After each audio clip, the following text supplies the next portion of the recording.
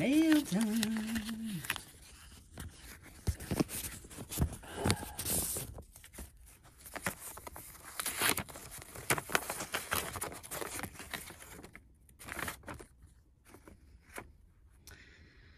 Dick Nixon, tackle, All-American, Whittier College.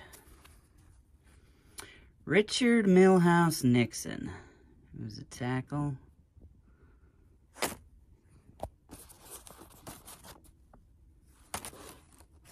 Word number 12.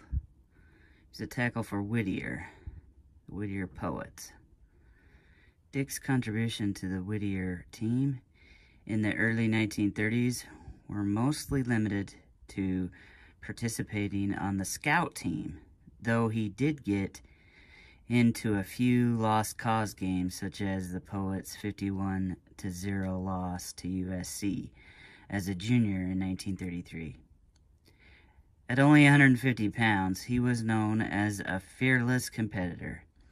In 1969, he became the first U.S. president to attend a regular season NFL game while in office.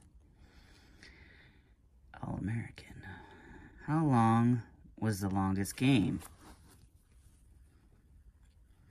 7 OTs, Arkansas versus Ole Miss, 2001, and Arkansas versus Kentucky, 2003.